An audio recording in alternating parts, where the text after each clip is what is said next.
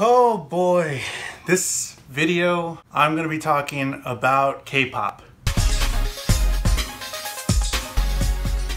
Hi, hello, this is JulesTheHuman here, and welcome to my channel. Welcome back to my channel. Oh god, I sound like Tana Mojo. I've been watching so many of her vids, it's kind of ridiculous. I don't know why, I just love all that tea. Love YouTuber tea.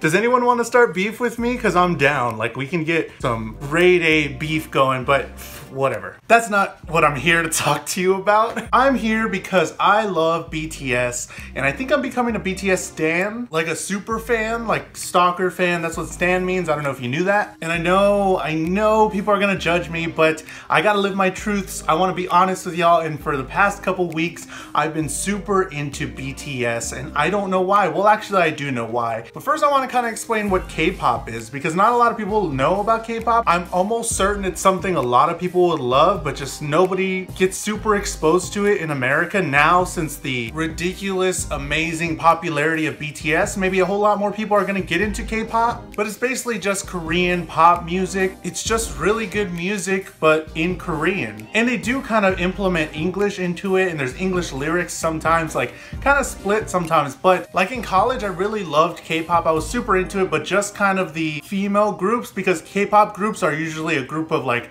5, 7, 14 even. Korean boys and girls that age anywhere from like 16 to like 25 or maybe even older, I don't know. So let's get down to BTS. What I really love about them, and what really hooked me, because again, for the past couple weeks, I just love I just love these good boys. I mean, look at that. How can you not love those guys? So they were performing on like Billboard something for some awards show, American awards show, I don't know. But everybody was talking about it on Twitter, and I was like, what the heck is this? What is BTS?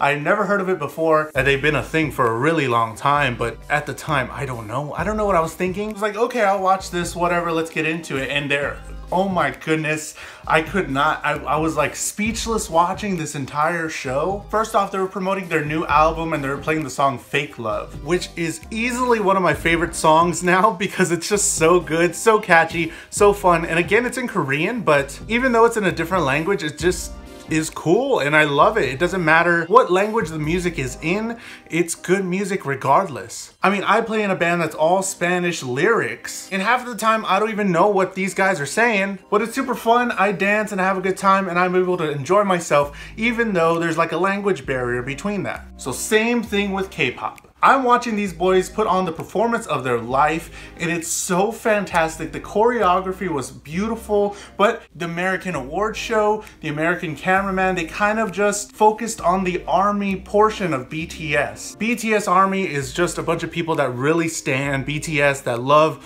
what they do, appreciate what they do, the music they put out, and the hard work they have. And the cameraman just could not stop going back to the fans, getting footage of the fans. But I wanted to see the choreography. I was like, why are they cutting away from this? This is so good. This is so amazing. Do you not see what they're doing on stage? Jesus Christ. So that definitely intrigued me. I wanted to know more. I wanted to watch more. I wanted to see the entire routine done in like a single cam. I wanted to just be in it. I just wanted to figure it out, see what they're doing. So that led me down a road that I highly encourage everybody to go down. I just looked up BTS on YouTube, and holy crap, there's so many things out there, so much going on, so many videos, music videos, all this stuff, and these guys are so good. I'm a musician, the music part is fantastic, it's catchy, I love it, but the choreography is what really stuck with me. The way that these 7 guys manipulate each other on stage, and each of them has sort of like a story. All of them are moving in different ways. No person has something that's super out of place. It all kind of works together. That's what really intrigued me. And definitely seeing the DNA choreography, that was fantastic. But Fake Love is kind of amazing. Who am I kidding? All of the choreography is kind of fantastic. I know you're gonna be like, Jules, you keep saying the same things. We get it, they're good, but I don't think you get it. I don't think you understand how much this has taken over my life. So I just wanted to know more. I wanted to know their names. I wanted to know who does what. I wanted to know each of their voices, their vocal range, who raps, why is this rapping? This is so cool, they're rapping. And they're all dressed fly as fuck. Head to toe in Gucci, looking like some fly motherfuckers, and I could not stop.